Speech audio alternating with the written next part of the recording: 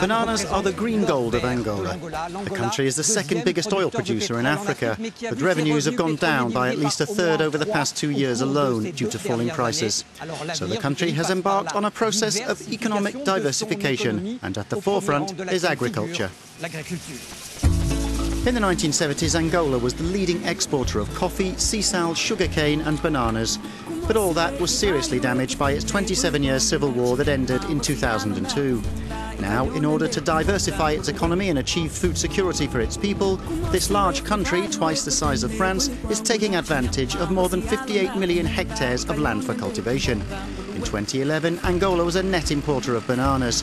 3 years later, it was producing 250,000 tonnes of bananas, ensuring self-sufficiency. We believe now that the banana is our green gold, not only in terms of commercial value, but also in its nutritional value and the high return that it provides to families. The banana, in fact, is contributing significantly in the diversification of the economy, and I can cite a great example right here. Today, the volume of annual banana sales, only in this area, the irrigated perimeter of Cachito, is almost $100 million. And today, the project is already exporting bananas to sub-Saharan Africa. The best example is the Democratic Republic of Congo, where we exported 10 tons of bananas in October alone. The government provides training and funding for irrigation products, but the challenges are immense. Of Angola's 24 million people, there are over 2 million small farmers. They provide 80% of basic food crop production, and much of the work is done by hand. I work here in the fields where the food is produced, and I go to the market to sell it.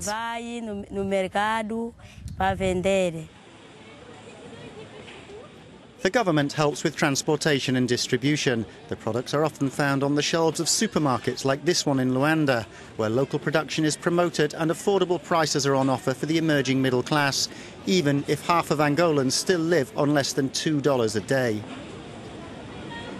35% daquilo que são as nossas vendas são referentes àquilo que é produzido em Angola. 35% of our sales today result from what is produced right here in Angola.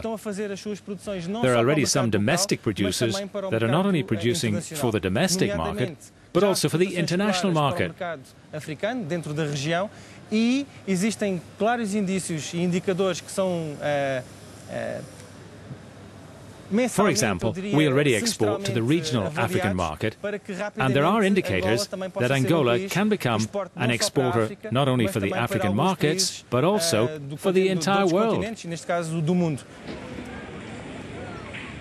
The objective is to bring domestic standards up to the level of international health standards, as many African businesses are more used to an informal market.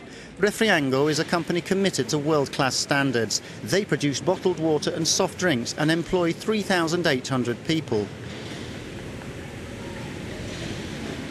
We were one of the first food-producing companies to receive certification for our high-quality standards. We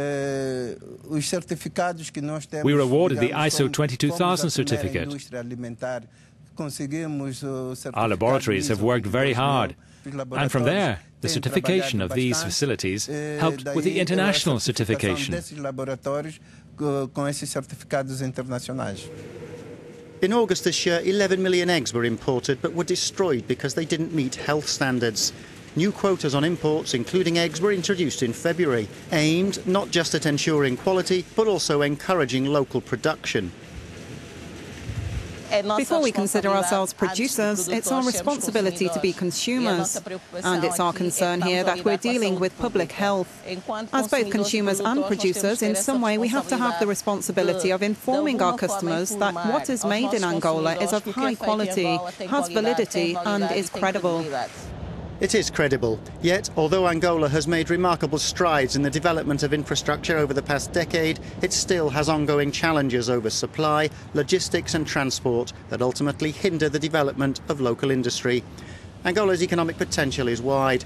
The question now is, will Angola be able to sustainably transform its petroleum-based economy into a diversified and competitive entrepreneurial economy?